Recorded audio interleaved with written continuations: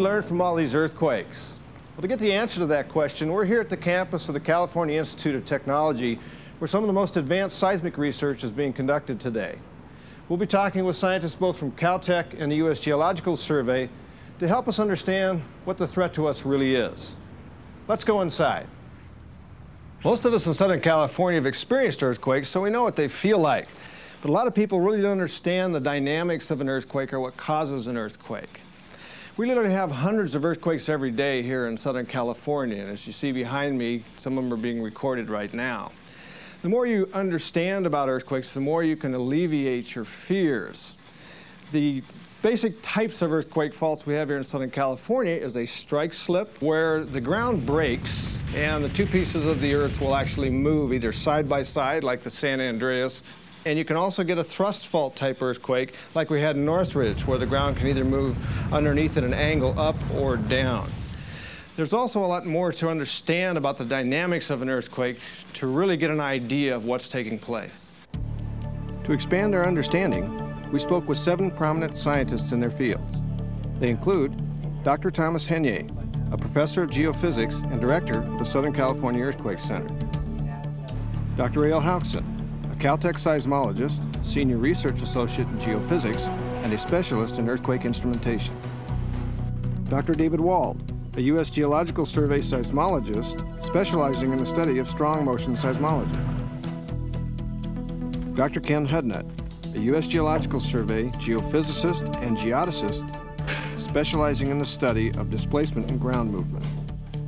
Dr. Bill Iwan, a Caltech seismic engineering professor of applied mechanics, a current member and former chairman of the California Seismic Safety Commission. Dr. Lorraine Wong, a former U.S. Geological Survey seismologist and independent seismic consultant.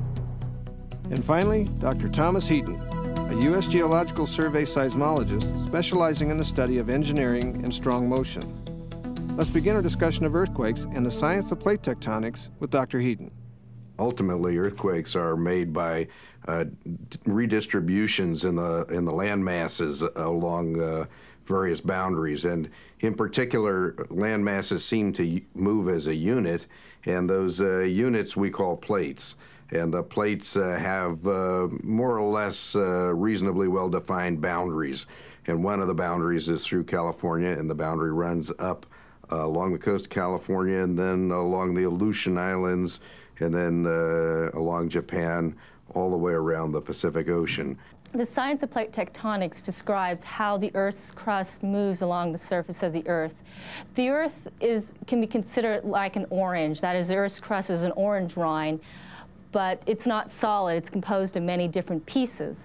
When these pieces move with respect to each other, they bump up against each other. And when they bump up against each other, they create a lot of earthquakes. If you look at California in terms of plate tectonics, of course, the major plate boundary that we have is the San Andreas Fault. On the east side, we have the North America plate. On the west side is the Pacific plate.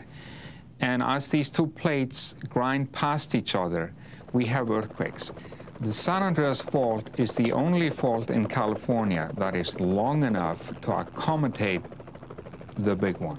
What we'll see in the big one is simply a pulse of movement that will travel either from south to north or from north to south along the San Andreas Fault for a distance of about 200 or 300 miles. The San Andreas Fault extends from essentially the Mexican border in California to Cape Mendocino. It's probably something on the order of 400 or 500 miles long. Now, we don't believe that the fault ruptures in a giant earthquake from end to end, but rather in smaller earthquakes, maybe a third of the fault at one time and a third at another time, and maybe even smaller segments of the fault. And we can have earthquakes on the San Andreas ranging from size, magnitude size up to 7.9, and as small perhaps as a magnitude 7.5. We're standing out here in the south edge of the Mojave Desert. The San Andreas Fault runs along the southern edge of the Mojave Desert. And we're on the Mojave segment of the San Andreas Fault, which is the closest part of the fault to the Los Angeles metropolitan area. This part of the fault ruptured in earthquakes in 1812 and in 1857. And there have been studies of how the fault behaved prior to that in prehistoric earthquakes as well. We're standing on a part of the fault where it goes off into the mountains southeast of us down towards Cajon Pass. And you can see the fault running through the mountains. It's like a gun sight notch over there at the skyline. This part of the San Andreas Fault moves laterally.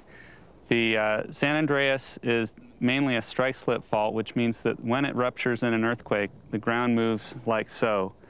There's lateral movement, and most of the shift of the ground is in a horizontal plane. Exact ground motions and the way people would feel things would depend on the nature of the earthquake. It could start on one end in the north, it could start on the other end in the south and rupture in either direction, or it could start in the middle. It's highly unlikely. In fact, we would think virtually impossible that the entire San Andreas could rupture in a single large earthquake. It would certainly be a very large earthquake. But we don't see any evidence of this in the past history of behavior of the San Andreas.